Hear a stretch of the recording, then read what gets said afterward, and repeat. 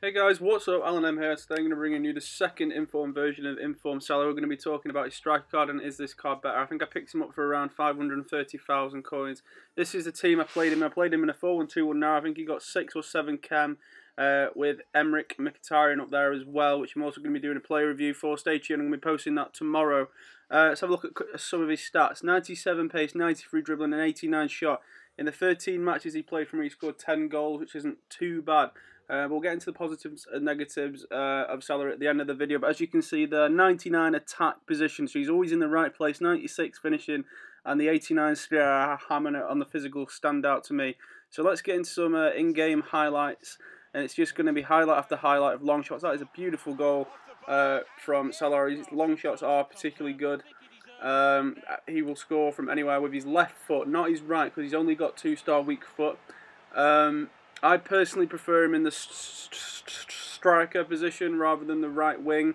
I think he plays more central. I think it's a better card, but you know, he's still not a bad card. But we'll get into that at the end. Again, lovely build-up play. I am a counter-attacking team. Playing the 4-1-2-1-2. Chances like that, Salah isn't gonna miss. I can't say that enough. He's just not gonna miss those chances. He's gonna put those away every day of the week. Okay, it's next highlight. These were in friendly matches and also FUT Champs towards the end. I think I played 4 matches with him in FUT Champs. I think he scored 2 hat-tricks for me, so he didn't score in every game. But the games where he did score, he did seem to score quite a lot. So counter-attack here, which is how I play. Nice build-up play from Walcott. I do have Walcott as well. I'm going to be doing an informed player review as well. And Salah pings it in from about 25 yards. Highlight after highlight here. I'm just going to keep quiet and let you watch some of these goals over and over again because they are beautiful, to be honest with you. Yeah. Well, that's put them further in front and nicely taken. Certainly was, and they seem to be heading for a comfortable lead here. One team really on their game today. It's Salah now. Again, nice counter-attacking play. Pogba picks it up, feeds Walcott. Walcott holds it up, feeds Pogba. Salah's coming in for the sweat. Again, that's his 99 attack position in there. He's always, literally always going to be in the right place. And that's what I like about this card compared to others. He's got the pace and he's able to get into the right position.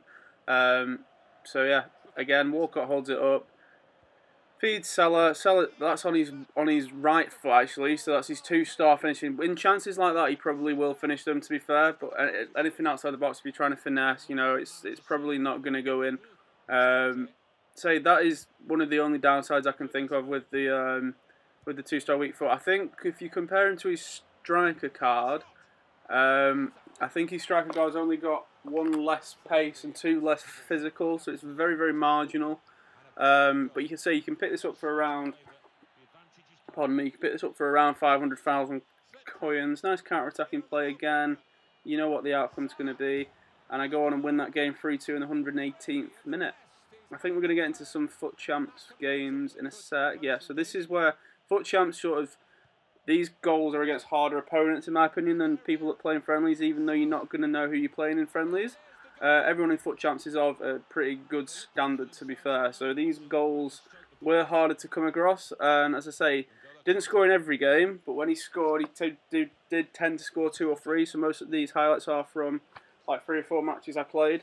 Salah gets through, put 1-on-1, and he's not going to miss that. It's in the back of the net for 3-2. Just got a few more highlights for you now, guys. This is from kickoff. So it took me to extra time, conceded a penalty in the 19th minute, and they said they fixed the kickoff glitch, or the kickoff whatever, all the momentum, but I'm still managing to score off kickoff pretty easily. And that's a nice fake shot inside, and Salah pings it into the bottom left-hand corner. I love doing that celebration. It's my favourite one to do against my opponent.